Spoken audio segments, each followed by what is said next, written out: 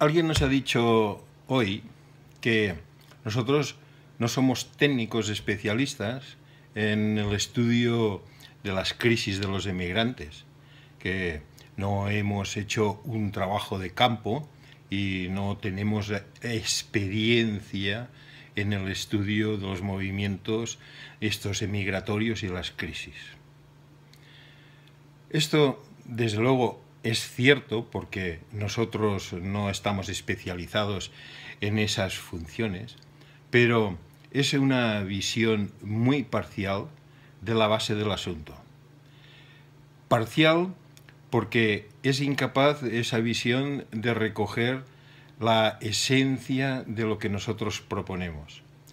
Hay que tener en cuenta que esto es el resultado, el proyecto Ajet es el resultado de un ejercicio de meditación continuada en una especialidad hecho por un grupo más o menos de 50 personas dedicadas al desenvolvimiento de la espiritualidad. El proyecto Ajet es un legado que este grupo deja en manos de las personas que sean sensibles y que sean capaces de llevarlo a cabo.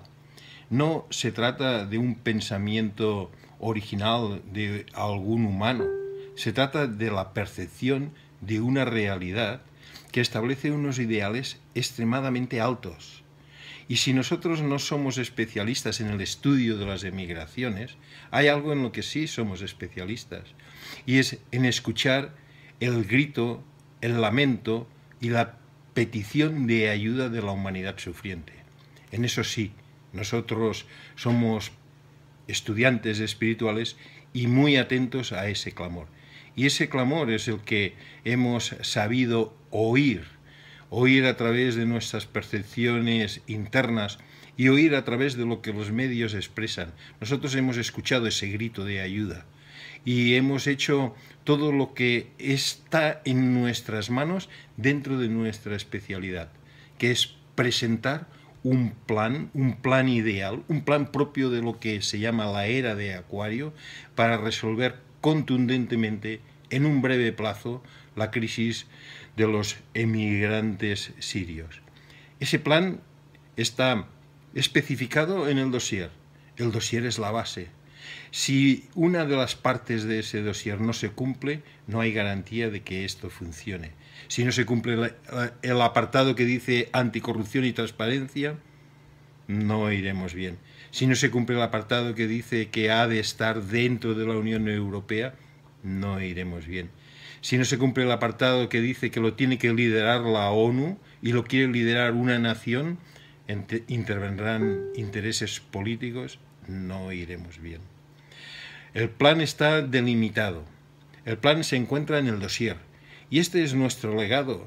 Tenemos un magnífico dossier que especifica punto por punto cómo se puede llevar a cabo y cómo ha de llevarse a cabo sin saltarse ninguno de los apartados. Desde luego que se puede mejorar, desde luego que hay que ampliarlo, porque solamente es el boceto, pero este boceto no puede prescindir de ninguno de esos pasos.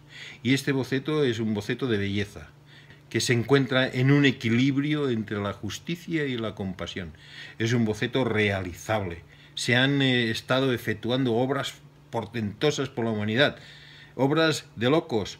Cuando se hablaba por primera vez de hacer el canal de Panamá, locos, ¿cómo van a juntar los dos océanos? O el canal de Suez, o el túnel que cruza y une a Francia con Gran Bretaña. Pero qué locura, bajo el mar. Todo esto se ha hecho. Y lo que nosotros proponemos en ese dossier, fruto del trabajo meditativo de un grupo especializado de personas sensibles a la humanidad sufriente, esto es realizable. Y esto es lo que nosotros estamos impulsando con la ayuda de todos los que sois sensibles y que nos estáis ayudando a darlo a conocer. Darlo a conocer para encontrar a aquellas personas que se encuentren motivadas por esta idea y la pongan en marcha y solucionen esa crisis. Hasta el próximo comunicado. Gracias.